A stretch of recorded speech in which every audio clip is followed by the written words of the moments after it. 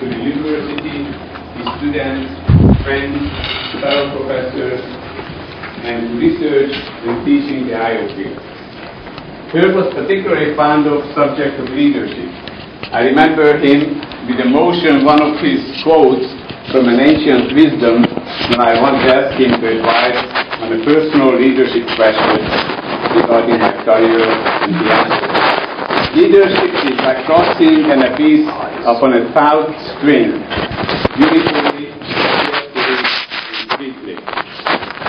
His answer always says, "You remain with me and with me."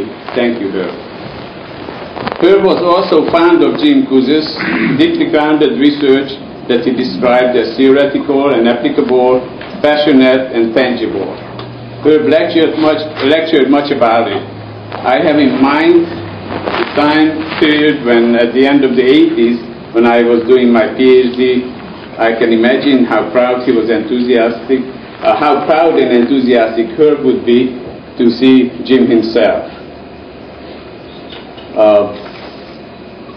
In my role as a leadership coach for executives for different cultures, the subject of leadership was and is always will remain of keen interest to me. It is a field with no easy answers, where we continually face new dimensions, the need for research, study, and reflection. It is a privilege to be listening to such a renowned and experienced speaker as Jim Kouzes, and a special insight on what is true about leadership. Thank you, John Margibar, for hosting this lecture series again, Christina Isolabella. And I'd like to introduce Jimmy Sherbanow, who will introduce our speaker. Great.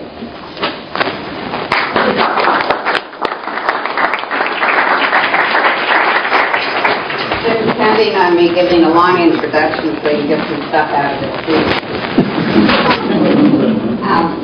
It's really my pleasure to Jim in the very long term, and you'll find out from the dates here in the days of both.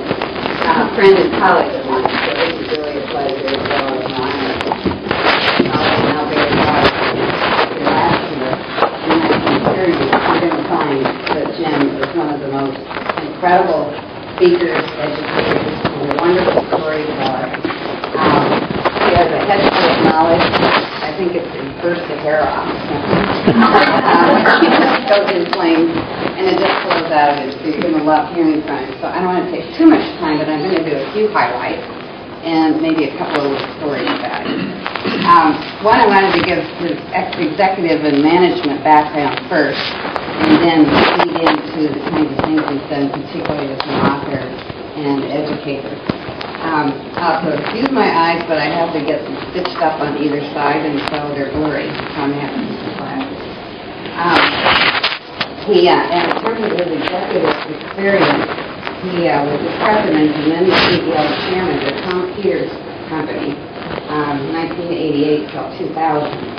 And that was quite an exciting time for him, I know, and certainly a challenging time as well.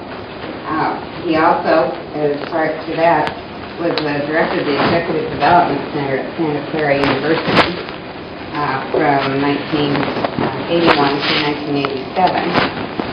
And he founded, and I worked with him on this one, the Joint Center for Human Services Development at San Jose State University, which he directed from 72 until 1980. That was really fun because we were doing some work with them, and that's where I first got so thoroughly impressed with his ability to speak and express himself. He just never loses you, but don't try to be like him. Just enjoy him. Anyway, the other one I wanted to mention before I say just a few words about his book, which I want to show you, is both in hard, and this is A Leader's Legacy by Barry Posner and Jim Kouzes, and The Leadership Challenge. I'm going to be happy to see some of these in paperback. So. But one of the things Jim was doing back in the 80s and was developing a leadership inventory. And it turned out to be, that was the old days. That was when we all used you just make copies of it, and you use it with your group and stuff. It was wonderful. Now, of course, it's on the shelf and costs a whole lot of money. So I wouldn't say it's outrageous. We do live in a capitalist society. That's right. Gotta live. And one of the things about it, too, is that it's very well done, and I did when we had to pay for it. I was working in the Postal Service, and their labor executive. And it was, again, extremely effective. So he was brilliant from the beginning of developing it, always backed it up with tons of research, and it's a wonderful instrument. So I can highly recommend that to you. And it is, that was back when it was a 380 degree. Everybody thinks that's new. No, it's not new. And over 500,000 leaders and 3 million observers have completed the LPI.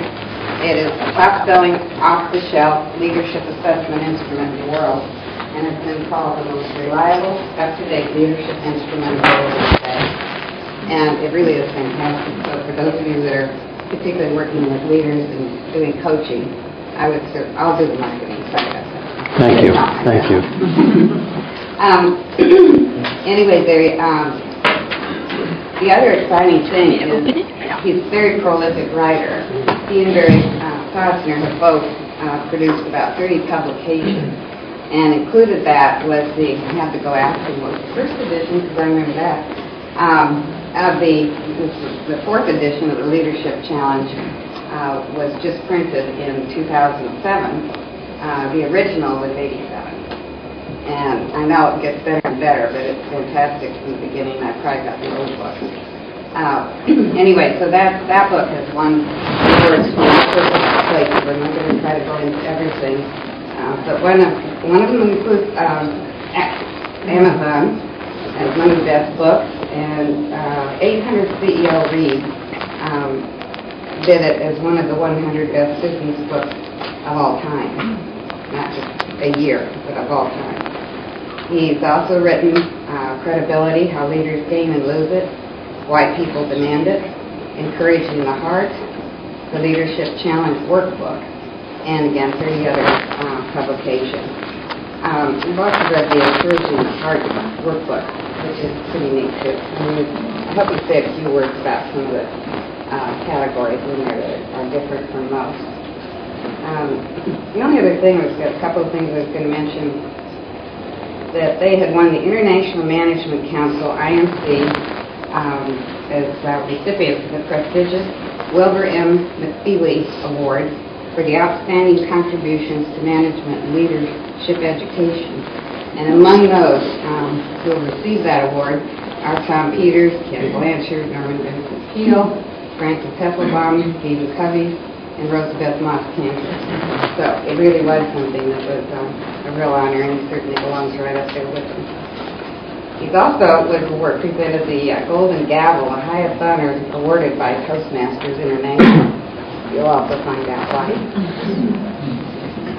So what he said was about himself in terms of his background was that when he first knew that he wanted to go into leadership, he was in the Eagle Scouts, and he said that's the day, a particular day, he said, January 20th, 1961, when he was inspired to dedicate himself to leadership.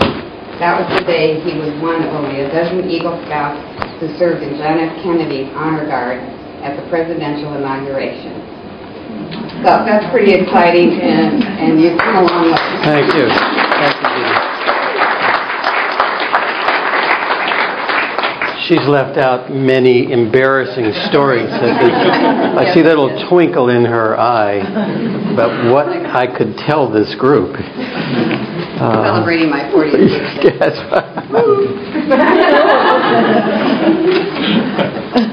It's a pleasure to be here, and I know my co-author Barry Posner was here last year. And so, how many of you heard Barry?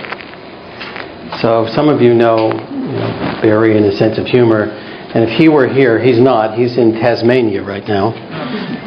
He's on sabbatical for the year. He was 12 years as Dean of the Business School at Santa Clara University. And at the end of his 12th year, decided 12 years was enough. After raising $43 million to build a new business school building at Santa Clara University, he took a sabbatical and turned that job over to someone else. But if he were here, he'd add to Jeannie's very gracious introduction that Jim Kouzes is a model speaker. Now, those of you who heard Barry last year know his humor, right? And I thought the first time he said that he was actually being serious. But it turns out that I didn't know him all that well then. And I thanked him very profusely after the talk for that introduction. He said, Jim, I know you like to look up words, so before you get carried away with yourself, when you get home to that 20-volume Oxford English Dictionary that you have on your shelf, look up the word model. So I did. You know what it says? It says noun, a small replica of the real thing. So that's my co-author. We've been writing, as Jeannie indicated, for, since 1981 was when we met. We've been writing since 1982. The 25th anniversary of the first edition of Leadership Challenge is 2012. So look for a big party in 2012. It's been a great adventure. And one of the things we decided to do, because people keep asking us, what's new? What's next? What are you finding today? And how is it different? We started to investigate that question, particularly as it relates to millennials. And you and I were talking, Kouzes, about that earlier. How is it different? So we looked into the question and we found something quite amazing. There's nothing really new. When you look at the research on leadership, at least over the last 30 years, because that's how long we have been doing the research, you don't find all that much new. The context is new, but not necessarily the practices and the principles. So what we decided to do is, instead of write a book about what's new, dedicated to the millennials generation, Gen Y, and what kind of leadership practices might be more appropriate for that generation, we decided to write a different kind of a book. And I was having a conversation with, this is not on, that's why it's not advancing, Ken Blanchard and a few other colleagues at a group called the Instructional Systems Association. Ken Blanchard is also a San Diego area resident, was on the panel, and I was on the panel, Dale Connor on the panel, a couple of other colleagues in this field. And in response to a question, I started to say something like, now, I don't know what you call something that's been true for 25 years, but, and before I could finish my sentence, Ken interrupted. And he said, I'd call it the truth. And so that moment always remained in my mind as we were working on this project. So we decided to call the new book The Truth About Leadership. And what I'd like to do is share with you 5, because we don't have time for the 10 that are in the book, 5 of those that I think might be particularly appropriate for this particular venue, and then to tell you also at the end the secret to success in life. That's an added bonus. So, but it comes at the very end, so if you have to leave early, you'll have to ask someone else. Which also reminds me that I think we will make copies of the slides available to you post-presentation, so you will be able to get copies of this. Let's talk about this is not necessarily the first truth that we discuss in the new book, but it is one of the 5 I'm going to share with you. And many of you who are familiar with our work, particularly our book Credibility, would not be surprised at this one. And so I just wanted to update you on credibility as the foundation of leadership. Those of you who know our work know that we ask people, what do you look for to admire in a leader? Someone whose direction you would willingly follow. And we used a questionnaire, 20-item questionnaire. It had 20 items, starting with ambitious, ending with supportive, and each one had some synonyms that went with it, and people were asked to select 7 of 20. So you might take a quick look at this list if you haven't before, and what do you guess is going to be, say, in the top 4? What's going to come out on top? So competence is going to come out on top. What else? Honest. Inspiring. Supportive. Caring. Courageous. fair. We could go through the whole list then, because one of the things it demonstrates is every one of these qualities got some votes. So they're important. They're all important. They were nominated for that reason. They were all important. But some ended up being more important than others. When forced to make a choice, you and I have consistently, over the time we've been doing this, now over 25 years, selected a few that come out on top of the list. And here are the results. These are the most current results from 2009. So if you've seen the list previously, these are the most current data. So just scan down this list with me, if you will, if you can see this. We'll kind of say out loud the ones in the top four. So what's the first one on the list that gets 51% or more of the votes in alphabetical order? Since the list is in alpha order, on the left-hand column, go down the column. What's the first one? Competent with 64%. The next one? Forward-looking with 70%. The next one? Honest with 85%. The next one? Inspiring with 69%. And you'll notice that those are the only four that get 51% or more of the votes. Now, there are a few others that are close, 42% for intelligent, 40% for broad-minded, and then supportive, 36. So there are, a few in the top 7, but there are only 4 that get 51% or more of the vote. Now, this is really, any of you who do research, I've been doing research for 25 plus years, know that it has to be pretty surprising that these 4 are the only 4 that have survived as the top 4 for that long. So while lots of things have changed, we've had recession, more than one recession since we started this. So this is the third recession, and the longest and the worst. We've had wars.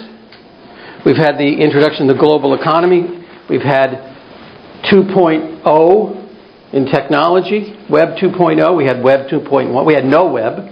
Web 2.10, Web 2.0. We've had lots of changes, but yet these have survived is what people look for and admire in a leader, someone whose direction they would willingly follow. Now that's useful by itself, this list on the left-hand side. These are in the order in which they currently, from top to bottom. But it also means something else.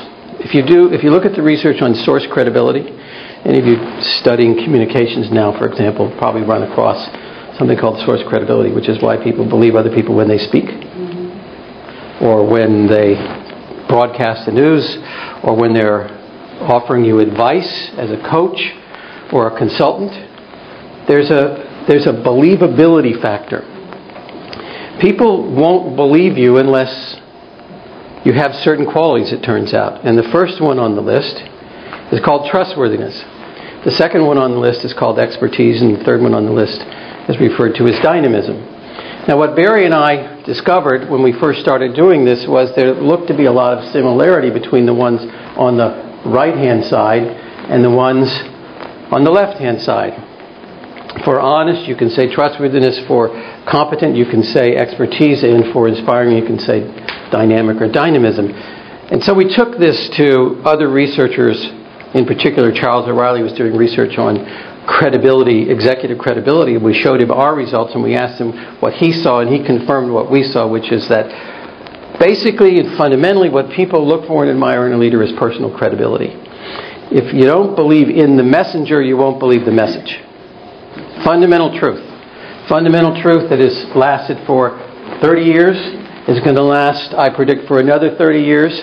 I hope to be around that long to come back and collect on my bet that it will. So there are, this foundation of personal credibility is the first truth we want to begin with. The second one is this.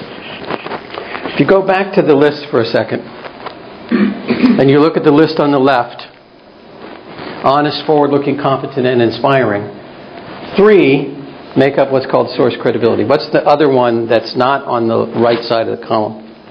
The right side of the slide? Forward-looking. What differentiates leaders from other credible people is a focus on the future. Being forward-looking. Being forward-looking sets leaders apart. Focusing on the future sets leaders apart. We don't necessarily expect a consultant or a coach who's in the moment with us, giving us advice on how to improve right then and there to be forward-looking. We don't expect necessarily a newscaster to be forward-looking. We expect them to be credible, but we don't necessarily expect them to be forward-looking. But we do expect leaders to be forward-looking. So the quality that differentiates leaders from other credible people ends up being the quality called forward-looking, or focusing on the future, or having a vision of the future, or a long-term sense of direction. Now, this was confirmed in some data we collected. We asked people to tell us, let's imagine that a new leader, your new leader, walked into this room right now, introduced him or herself and said, "Hi, I'm you're your new leader." What would you want to ask this person? What immediately pops to mind? One of the questions is, where are you leading us? Where are you going? The first question people most want to ask a leader is, who are you? That relates to the whole notion of personal credibility. Who are you? What's your background? What are your competencies? What are your values and beliefs? But the next thing that people want to ask is, where are we going? The second most frequently asked question is, where are we headed? And then somewhere down the list, about 3 or 4, is, what's going to happen to me? What are your plans for me in this future direction based on your values and beliefs? What's going to happen to me? Now, as future leaders, as present leaders, as coaches, consultants, advisors, teachers and educators, these are really fundamental things we need to keep in mind. Credibility is the foundation of leadership, and people want to know about leaders. Who are you? What do you stand for? What do you believe in? And they want to know, where are you headed? What's the direction in which you're taking? What's your vision for the future? And how does that touch me? How does that relate to me? Just to give you a sense of how important it is, Nancy Zimpher, president of the University of Cincinnati, said that vision trumps everything. And when it comes to leadership, in fact, it does. Because again, if you take a look at the data, in leaders, 70% of people say that that's what they look for and admire, so nearly 3/4 of us. But if you ask them, what do you look for and admire in a colleague, we took the same list of 20 items. We asked people to select the 20 they most looked for in a colleague, someone they'd like to have as a member of their team, and only 27% said they wanted to have it in a colleague. That difference of 43% is the largest difference between colleagues and leaders in our data. It is the factor which most differentiates someone who you would want to follow from someone you would want to have on your team. We want an honest team member. We want a competent team member. We don't necessarily want a team member who's forward-looking, but we want a leader who is forward-looking. And if you ask it about senior managers, middle managers, and frontline, as well as students, you'll see that 88% of senior executives say they want someone who is forward-looking as a leader.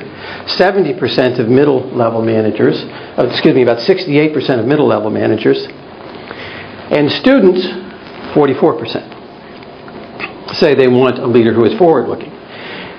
What this suggests is that there is both a level of maturity, years of experience, and level that's associated with this notion of being forward-looking. Turns out that students are much more present-oriented. You're concerned about the grade you're going to get on the next test. Right? Pretty much. Am I going to graduate? Then it's, what kind of job am I going to get if you're not already employed? It's only when you get into a leadership role that we see that more than 50% of people expect a leader to be forward-looking. Now, I share this with you because those of you who are students in the fields of management, international studies, IO Psych, it's really important to have this information now. To know that what will be expected if you want to move into a leadership role inside an organization is that you have a long-term orientation. You will have a leg up if you start now to think 5, 10, 15, 20 years from now? What are the future trends in the political arena, economics, social, technological, that are going to be impacting you in the work that you do and the people you work with, and what are the implications of those for how we'll work, the kind of work we'll be doing, for our customers, for the people we work with, for our communities, for the global community? What are the implications? I strongly urge all of you to engage more frequently than you currently engage in dialogue about the future and what it will be like, because it is the differentiating factor. And Michael Hyatt comments about vision. Michael Hyatt's the publisher is the CEO of a publishing company called Thomas Nelson. That leadership is really more than influence. It really is about giving people meaning. So it's not just about your vision of the future. But we have found, in fact, that those leaders who have the notion that my job is to go up, climb to the top of the mountain, get inspired, come down and announce to people the direction in which we're headed, are not as likely to be followed as those who say, I have listened to you, and here is what I hear you saying you want. Those leaders end up being more effective, which suggests that it's not just telling or envisioning something that's important, but also listening to others and what their hopes, dreams, and aspirations are. So, inspiring a shared vision is just not about being a charismatic speaker, being somebody who can give a great speech. It is also about being a very good listener. And when we take a look at our leadership practices inventory that Jeannie mentioned, we find that the lowest scoring practice of the 5 practices is inspire a shared vision. And of the 6 items that measure inspire a shared vision, the 3 that score the lowest are those that have to do with communicating to other people hopes, dreams, and aspirations in such a way that people can see themselves in the picture. So another skill set that leaders need to develop is the ability not just to see long term, to understand the implications of changes in technology and politics and in economics, but also to be able to communicate to other people how that will impact them and how their hopes, dreams, and aspirations can be met while working towards this vision of the future. The third truth is this one, that challenge is the crucible of leadership. Challenge is an opportunity. And one of the things we did in our research, those of you who've read the Leadership Challenge should know this, that the basic way we started was we just asked people a question. We said, tell us about a time when you did your best as a leader. Write a story about it. And we had very few questions initially. Now we have a lot of questions to get people to elaborate more on this story. But think about a time when you did your best as a leader. Think about a time when you would say, well, that was my personal best leadership experience. By the way, we've asked this of people as young as 8 years old. And they can tell us stories. And if you were to answer that question, my guess is that it would, while it may not mirror exactly these stories, but it would be something that have to do with some kind of challenge, change, difficulty, adversity. Arlene Blum, first woman to lead a team of all women to the top of Annapurna. Women were told at the time that she got a group of all women to climb the 11th highest mountain in the world, that women could not climb mountains that tall as a team. It was a man's job. Of course, women didn't know how to work together. They weren't strong enough. They didn't have enough stamina to do that. Well, Arlene set out to challenge that preconception and got a group of women to go on an ascent of Annapurna. Their T-shirt, by the way, for which they used for fundraising, read, "A woman's place is on top." I think you can still buy these T-shirts if you... Yep. Or Carolyn Bourne, who worked in Los Angeles on one of the largest studies of women's health ever conducted in the United States. Jacqueline Martens, who had to restore a losing operation of Intuit to profitability. We have people like Alan Keith, who was told, you have 2 years to turn this organization around or we'll shut it down. And the list goes on. People like Dick Nettle and Andrew Covenant and Egon Zender. All of these people are individuals that we gathered stories from. But I don't want you to pay attention to their names. Take a look at the list on the right. First to do something. Restoring profitability. Turning something around. You got 2 years or we'll close it down. What are those about? No one ever wrote a story, wrote a case, said they did their best as a leader by keeping things the same. It wasn't a job of just making things stable. It wasn't a job of just, doing something ordinary.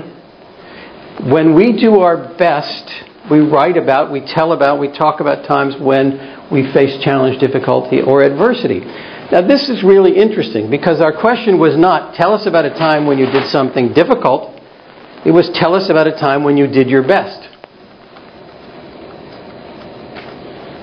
Now, of course, all of these were looking backwards and claiming that that was my best, something I did in the past. But people had lots of choices of what they could say was their best.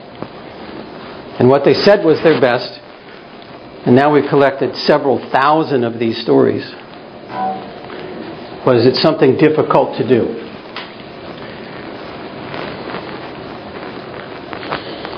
Whatever the case, Kathleen Winkle, one of the MBA students who was analyzing this case, not just my observation or Barry's observation, the cases were about staring down uncertainty, staring down, doing something difficult, turning something around, meeting a challenge.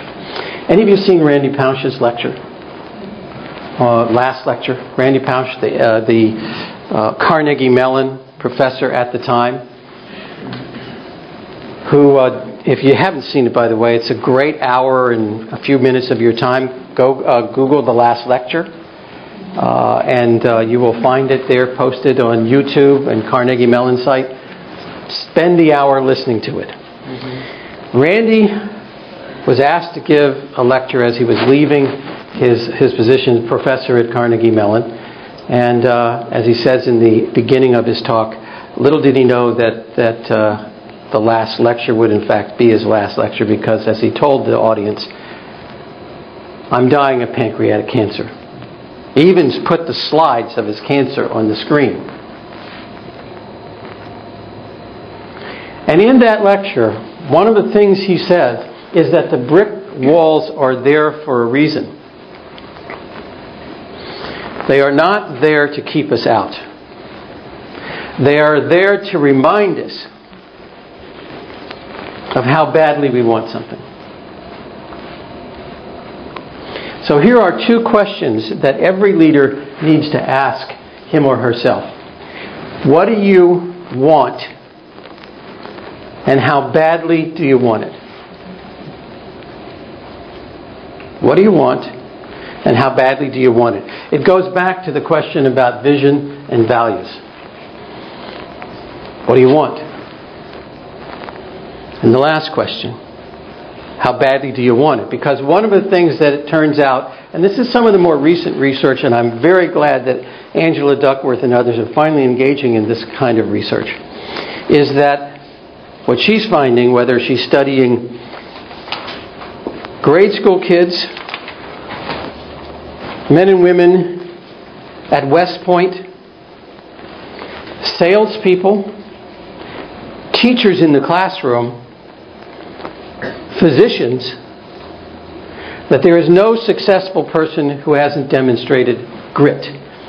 Grit, defined by Duckworth and her colleagues doing this research, is persistence plus passion. A passion for something, what do you want? And the ability to stick with it. How badly do you want it? It turns out, and there's more evidence I'll share with you shortly to support this in the arena of learning and development, that suggests nobody will be great unless they have at least two things. They really want something, they want to be the best, and secondly, that they are willing to stick with it through the tough times. The message that some of you may have heard, that you will have 10 or 15 careers in your life. You will be able to, because of all the future opportunities, you'll be going from here to there, to this job, to that job. Guess what? It's a formula for failure, not success. You've been getting bad advice. In fact, the advice that will work for you is find something you really want to do and stick with it. Find something you really want to do and stick with it. If you don't, you may be good, but you won't be great. Now, of course, maybe you don't want to be great. That's okay. Good is enough. But if you want to be great, if you want to climb Annapurna, if you want to turn around a losing operation, if you want to change the world in any way, you've got to find something you really want to do and stick with it. Passion plus persistence. I highly recommend, if you haven't had the opportunity to read any of Angela's research, she's yet to publish a book on it, but I understand she has one in the works. But she has some academic papers that I think are well worth reading. And it's reinforced by the work of others, and I'll be sharing a little bit of that with you. Trust rules is another of the truths. This is Bill Flanagan back there at the chalkboard. And I know you can't see it, but there's a date up there underneath, update April 1984. I picked this slide for a reason, because it's now 26 years old, just to indicate this is one of the people, Bill Flanagan, that we wrote about in the first edition of the Leadership Challenge, which came out in 87. And this is his personal best. This is a little article in the Amdahl paper. At the time, he was Vice President of Manufacturing. And he was Director of Manufacturing at the time he told us the story. And he's at the chalkboard. And we asked him to tell us his personal best leadership experience, as we had, all the other people we were initially interviewing at the time. And he said, I can't do that. I'm sorry. I can't tell you my personal best leadership experience. So Barry and I were kind of surprised that he couldn't tell us his personal best, because obviously he had accomplished quite a lot in his career. So we asked, Bill, we don't quite understand. Haven't you done something in your career that you would say you were really proud of, or that exemplifies, the best that you've been able to? He says, oh yeah, I've got some examples of that, but you see, it wasn't my personal best. It was our personal best. It wasn't me. It was us. No leader ever got anything extraordinary done by him or herself. It takes a team of people to get extraordinary things done in an organization. And what is fundamental to teamwork is trust. And I picked this slide on purpose. This is from Gigi Ji, Territory Manager for BP PetroChina Petroleum. 25 years after Bill Flanagan told us his story, Gigi told us hers, and she said almost exactly the same thing that Bill Flanagan did. This is not U.S. specific. This is not about men. It is not about somebody who's older. This is men and women, U.S. and China, all over the world, young and old. The fundamental glue that holds relationships together is trust. All you have to do is ask, Governor Stanford's wife, maybe? Or John Edwards' wife, maybe? Or Tiger Woods' wife? You know, I really wish I could name a few women on that list, but I'm sorry. You know, it's trust that holds relationships together. Trust is the glue. And on the business side, we know the cases of Enron. We know about Madoff. We know about what happened a couple of years ago that helped, that was central to the collapse in the economy in the Great Recession. One can point all the fingers you want at all of the people you want, but fundamentally what happened in social relationships, trust broke down. Trust in individuals and trust in institutions. People no longer trusted their local banker. People didn't trust their investment counselors. People didn't trust the information they were getting. If we're going to recover, we're not going to recover until people start trusting institutions again. And start trusting each other again. You'll know when their recovery is around the corner, is when people begin to have their trust restored in organizations and institutions and leadership. I don't have data up here from that's quantitative, but except for this one slide. It was done in Europe, actually, where the results indicate that the majority of respondents trust strangers more than they trust their boss.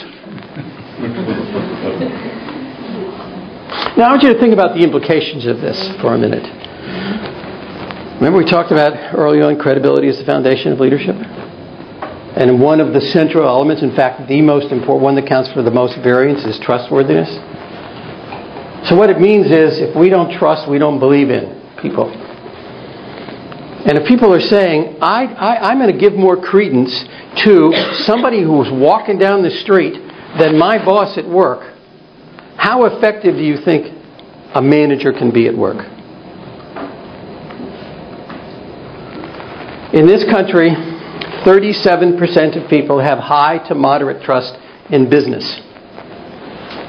You know, you hear on the nightly news how lousy the White House is doing. Well, they're at 48%. Business is at 37%. The news media is at 33%. The highest trust group, you know what it is? The group that's trusted the most in this country right now? Teachers? Well, they'd be in the second most trusted category. Mothers. Well, as a problem, you know, more than likely as an individual category, but institutions, it's the U.S. military. Yeah. Followed by charitable organizations and education. It's the second most trusted. What number for return on the military? 60, I'm going to guess 63 to 68%, something like that. I can look it up for you. Actually, you go to Kennedy School at Harvard, and you should probably find it there somewhere if you look hard enough. I think it's called Trust, Confidence in Institutions, something like that. I'll give you the reference after. So we have a long way to go to restore that trust in this country, and it's really dependent upon the institution. But I also want to point something else out, and this may be one of the reasons why the military is at the top of the list. Some of our colleagues at West Point did a study, Pat Sweeney and his colleagues, and they did the study of trust in the battlefield. These were in battlefield conditions in Iraq. And they went out to soldiers in the field, and they asked them to complete survey instruments, assessments about their commanding officers. So these would be lieutenants and captains. And then they looked at the data and they found something quite interesting. And I want you to take a look at some highlighted words here. Most importantly, the level of trust that subordinates had in their leaders determined the amount of influence subordinates accepted. Now, this is the military, right? This is the military. In the military, you're supposed to salute and do what you're told, right? That's the theory. But in fact, what these researchers found was that that wasn't the case at all. People didn't salute and do what they're told unless they trusted their leader. The amount of influence subordinates accept is dependent upon the trust they have in their leader. Whether you're talking about commercial business or whether you're talking about the military, the same thing is true. And how do we begin building trust? Well, as leaders, we have to take the first step. The secret to building trust is you trust first. You have to demonstrate trust first before other people will want to return the favor. As leaders, it's our obligation to start the process. And story after story that we have heard from people in the field like Florian Benhold tell the same thing. It really was when my leader demonstrated trust in me, I was then willing to trust him or her. But until leaders demonstrate trust in their direct reports, in their subordinates, in their colleagues, we're going to hold back. We're going to be reticent. The next truth on the list, and I think this is the fifth one, and then we'll stop for some questions and time for some dialogue, is that the best leaders are the best learners. I selected this one because of the venue, obviously, in a learning environment. I just want to reinforce how important it is what you're doing here. Melissa Poe, now Melissa Poe Hood, was 8 years old when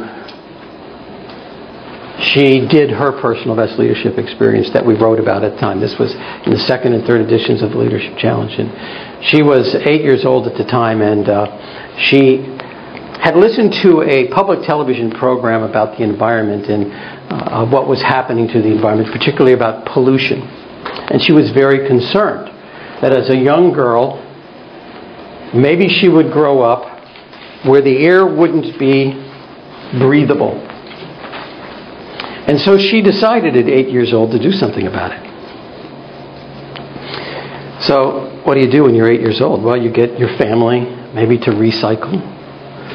You get your friends at school to do the same, and you have them convince their parents that they ought to get on board. And she started out with those kind of simple kinds of programs, but decided she needed to do something more. So she wrote a letter to the President of the United States, the first George Bush at the time, and she wrote him a letter and told the story about how she heard this and how she wanted him to do something about it because he was the President of the United States, and if he said that we should do something about it, people would listen, because she was only 8 years old. He didn't get back to her right away. And she was a little impatient at that age, and so she decided to do something about it. And so she got a local company to put her letter to the President of the United States on a billboard in Nashville, Tennessee.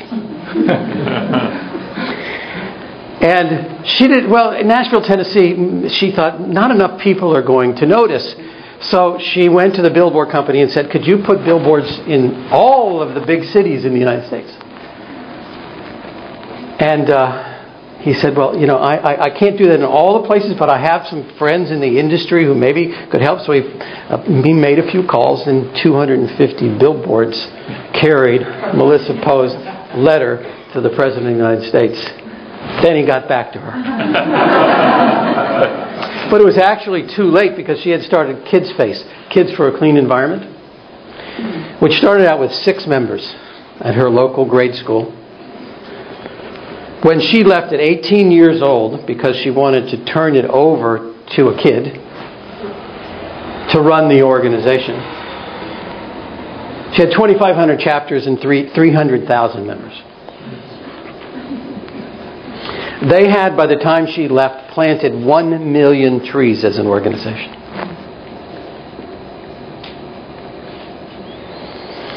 When we went back to do this most recent book, we thought it would be fun to go back to a few people that we talked to before, like Bill Flanagan. And so I looked for Melissa. I kind of lost touch with her.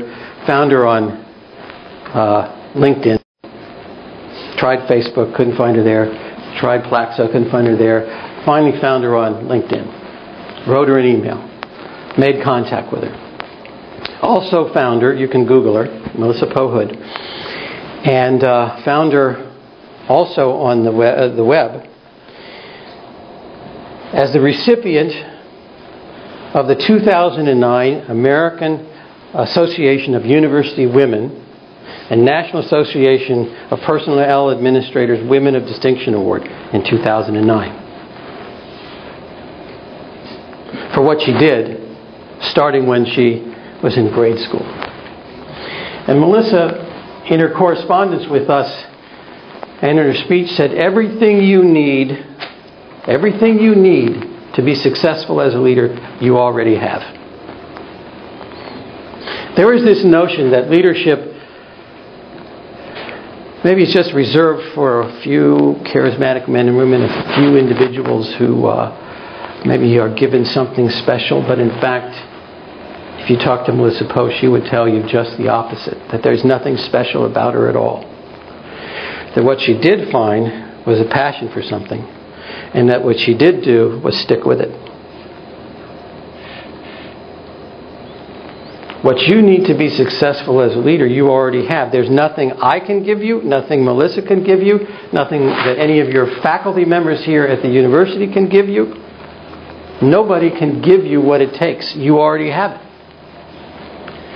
So how do you develop it? That's the question that we ought to be asking. How do you develop what you already have? What Barry Posner, Lillis Brown, and I found in research we did on learning and leadership was that the better learners engaged in the leadership practices more frequently than those who were low on learning, who did not engage in learning activities as frequently as those in the high learning category. The best leaders are the best learners. So it begs the question, which comes first? Learning or leading? And it's our suspicion that it's learning. That if you have an attitude, a growth mindset, to use Carol Dweck's term, a growth mindset, one that's curious, one that says we're not fixed when we're born, we have the ability to grow and continue to grow our entire lives, you will be more likely to be successful as a leader than somebody who says, well, you either have it or you don't. And there's nothing I can do to be better than I am. It's an excuse for not trying harder, for not engaging in it more. How hard does it have to be? Well, this is Nicholas, my stepson. He's a tennis player, as you can see. He plays number 1 for UC Davis, men's collegiate tennis, NCAA Division I.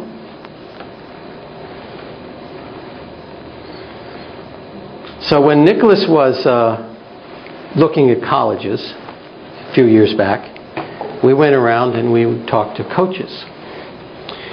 And we wanted to know, a little bit more about the coaching practices at various universities. So we would always ask, well, tell us a little bit about the routine. One of the people we asked was Glenn Michibata. Glenn Michibata is a coach at Princeton University.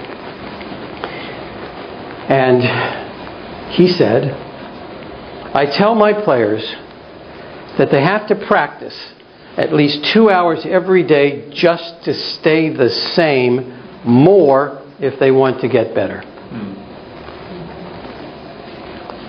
2 hours every day just to stay the same, more if they want to get better. Now it turns out that while Glenn hadn't read the research, he was quite accurate in his estimation. Because if you read the research on what's called expertise, academic research on expertise, how people get to be the best at something, you will find that people have to practice a certain number of hours for a certain number of years in order to get to be an impresario, be able to perform on the world stage. Some of you may have read this. What's the number of hours?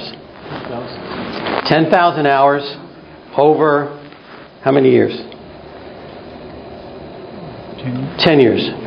10,000 hours, 10 years. You can get pretty good 5,000 hours, 5 years, but 10,000 hours, 10 years is what it takes to get to be the best of the best.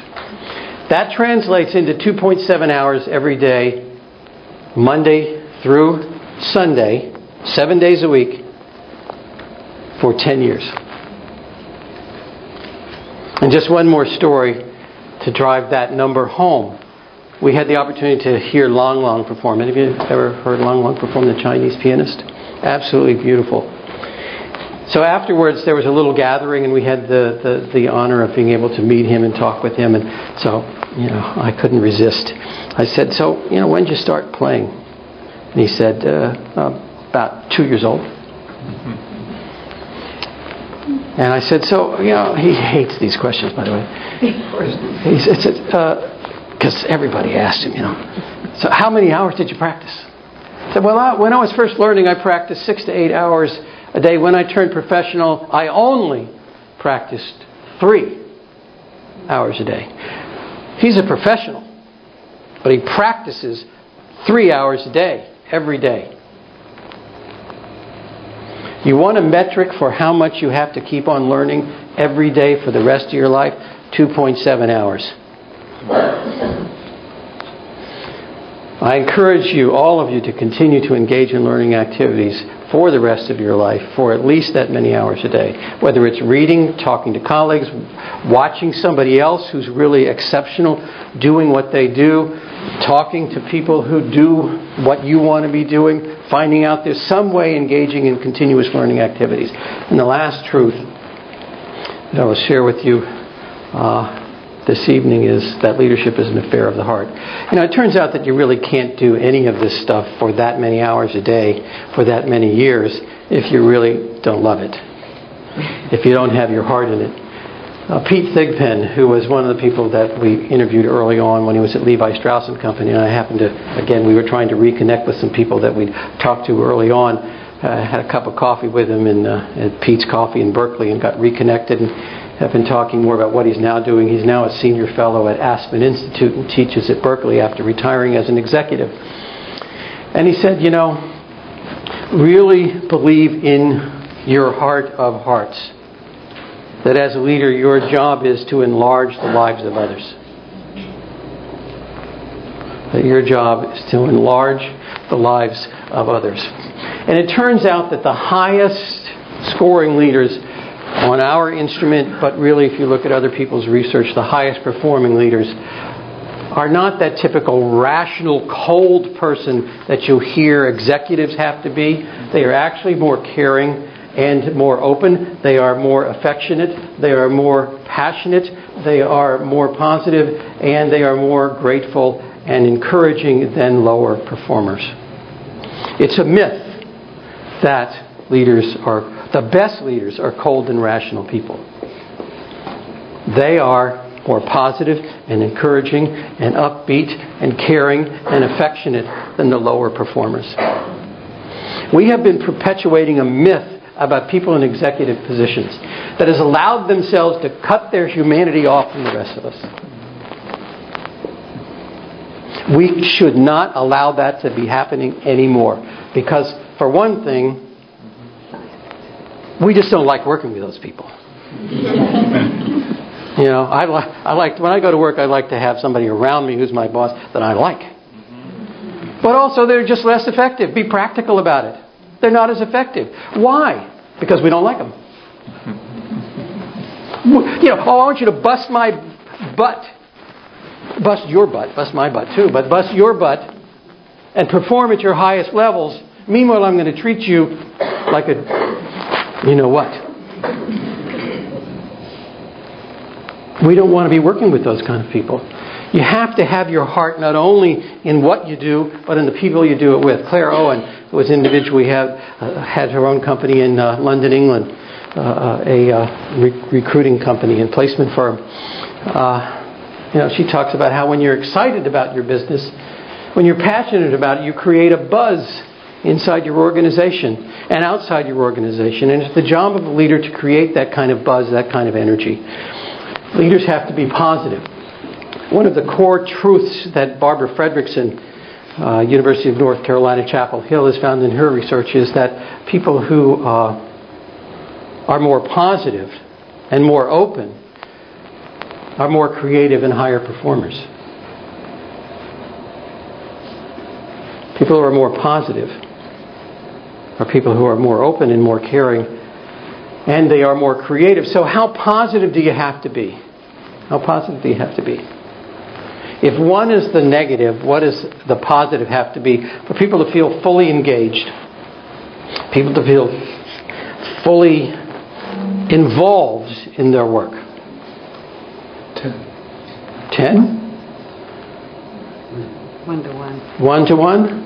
5? 3? 2. Okay. The number is 3 at a minimum. 3 at a minimum. That gets you to above having a negative impact on people. Turns out that if you're below essentially 2.4, you're having a negative impact, not a positive impact. You can be a little bit positive, doesn't get you even above average performance. You want to be really positive? You need to be 5.6 to 1 in order to have the highest level of performance among your group. And it can go up to about 12, and then we see diminishing returns. Now this actually was done, this study that Barbara and another of her colleagues did, was actually done mathematically. So these numbers, you come up with 5.641, I think, to 1 as the number. So, and by the way, it needs to be more at home than it does at work. And if it's not, the chances that a relationship might split apart is about a 95% probability if it's not at least 5 to 1 at home. Or in any relationship, outside of work. I can tell some of you are doing a little review of your relationships.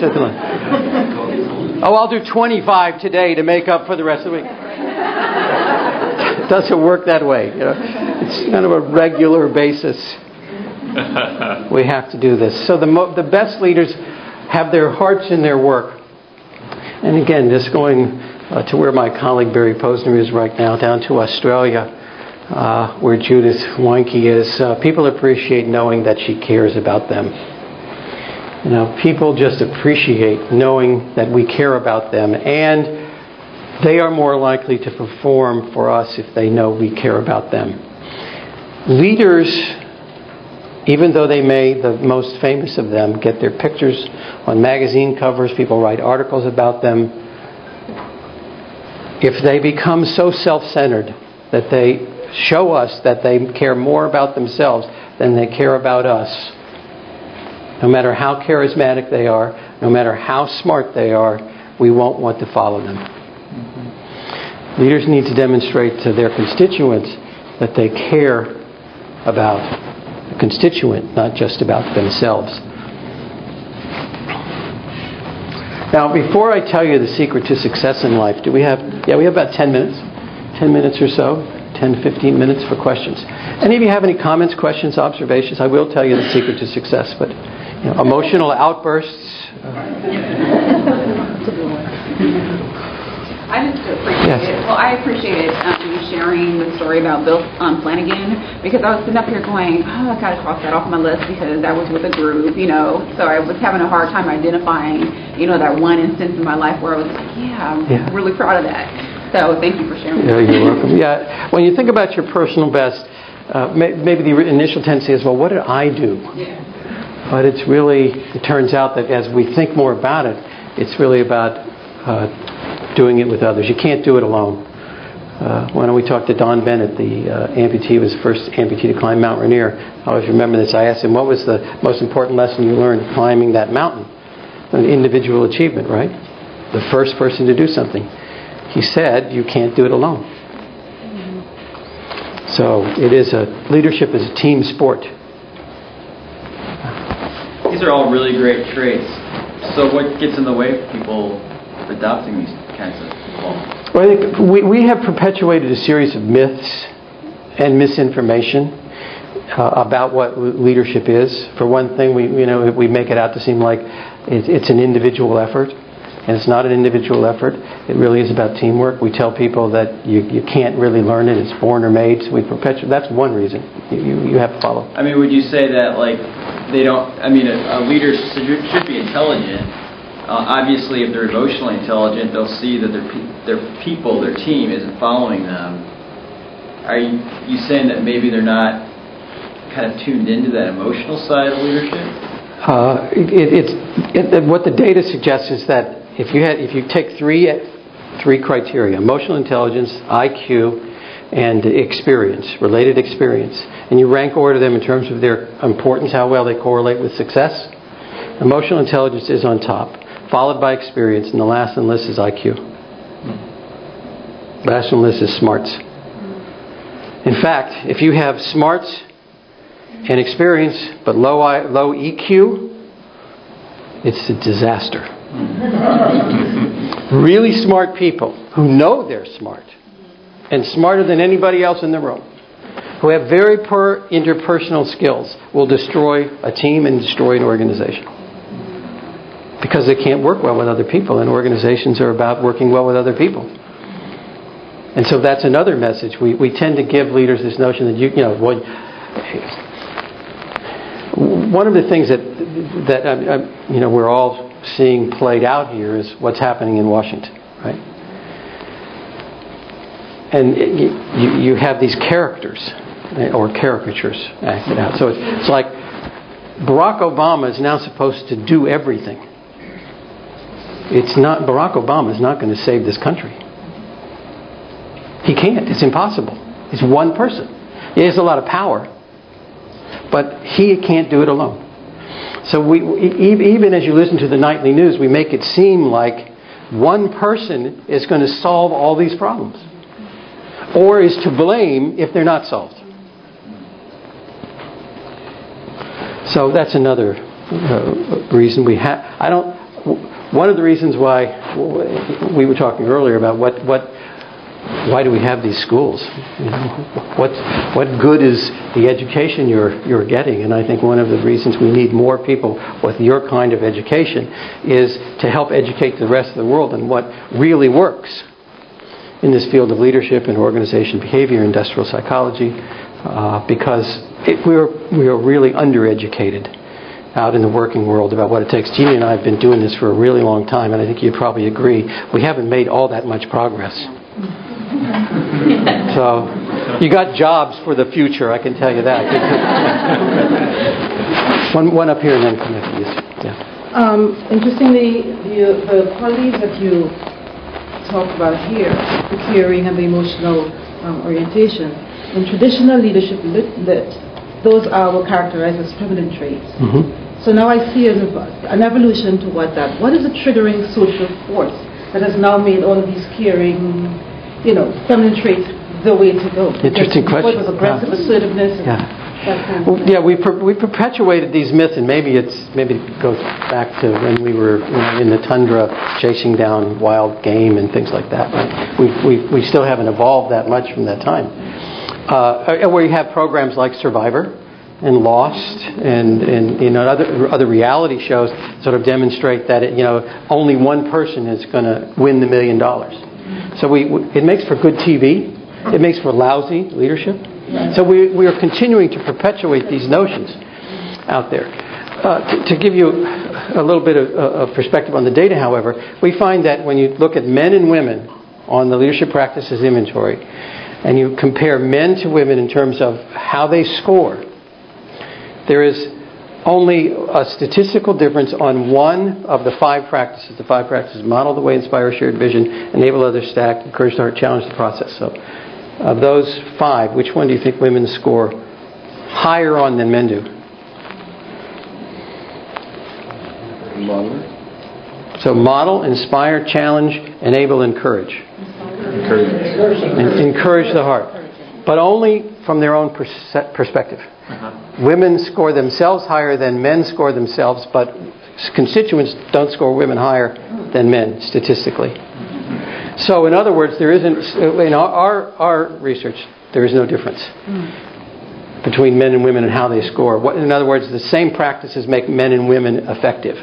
So we stumbled on this model by asking people, tell us about a time when you did your best. Men and women just shared the same thing. Then when we quantified it and compared men and women and people around the world, different backgrounds, different nationalities, different ages, we didn't find any difference in terms of what works. So hopefully we have begun to evolve, but we still have a lot of work to do. Yes, sir. What were your best? When I first started doing this research, Barry and I put ourselves through this, and Jeannie will appreciate this.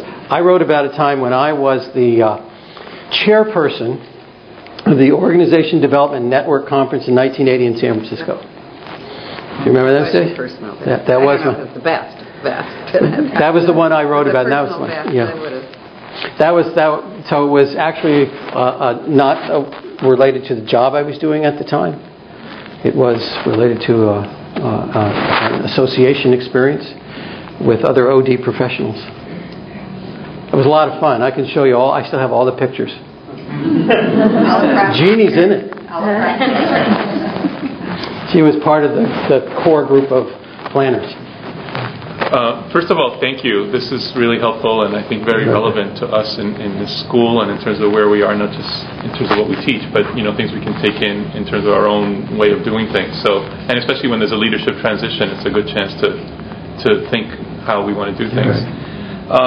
Related to that, and also the previous question, I'm wondering, in your experience, in terms of how do you actually support people in changing? So if I hear these, I'm in a lecture and I'm hearing these things. Okay, so now I have to think, okay, I need to be more caring, I need to be more positive at home and at work.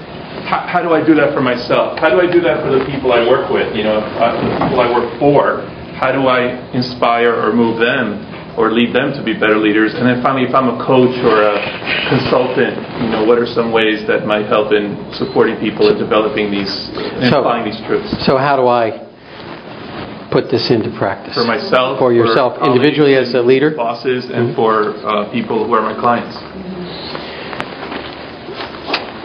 You remind me of one of the people we talked to whose comment said, and I was thinking about all this stuff about leadership and values and vision and credibility, and all of it seems so overwhelming. Where do I get started? And then he said, I remembered that every day I have an opportunity to do little things. I could have coached someone better. I could have said thank you more often. I could have been more positive. I could have listened better. I think that's the answer to the question. It really is about what can I do on a daily basis to listen? What can I do on a daily basis to be more empathetic? What can I do on a daily basis to demonstrate to other people that they're important? You go down the list and you just make a list of little things. What can I do at home to demonstrate being more positive? And it's not just about saying, I love you, I love you, I love you. But it's about when they're talking about something that's important to them, that you listen to them. That goes on the list of more positive. So if you just go down the list and think of all the little things you might do, all of those little things will add up. As a coach, good coaching starts with gathering valid and useful information. And so as a coach, I think one of the things, armed with this kind of knowledge, we can all do is start to collect data about, what are these people now doing and how do they compare to what are the best practices? So that I can give them feedback that is useful to them so that they can then make a behavioral commitment on what it is that they're going to do with that information. So it starts with assessment, gathering data, and then giving that feedback to them in a way that's useful and finally putting it into practice. But it's, again, whether it's coaching, consulting, being a good parent, being a good friend, being a good colleague, being a good coworker, being a good leader, it's the little steps we can all take. Let me give you just one recommendation for a couple of these things that we talked about. If you want to think about the challenge dimension, the truth is that challenge is the crucible. It's where it all starts. At the end, of the day, every day, ask yourself this question. What did I do today to improve so that I'm better today than I was yesterday? That encompasses the learning, encompasses the challenge, and there are a number of other things I could list. Please. Yeah, I'd like to follow up a little bit on your comment about Barack Obama saying that people want him to fix everything, and then they want to blame him if everything isn't fixed. Isn't that the way it should be? The leader is in charge of the team, but the buck stops with the leader. For example, Toyota. We want Mr. Toyota to fix Toyota. Take responsibility for it. And if he doesn't, it's his fault because he's the leader. I'd like you to comment on that. Certainly, I want Barack Obama to take responsibility for his role in this. I also want all the other people who are in Washington, D.C., on Capitol Hill, to take responsibility instead of pointing fingers at each other. So, yes, all leaders have to take responsibility for their part.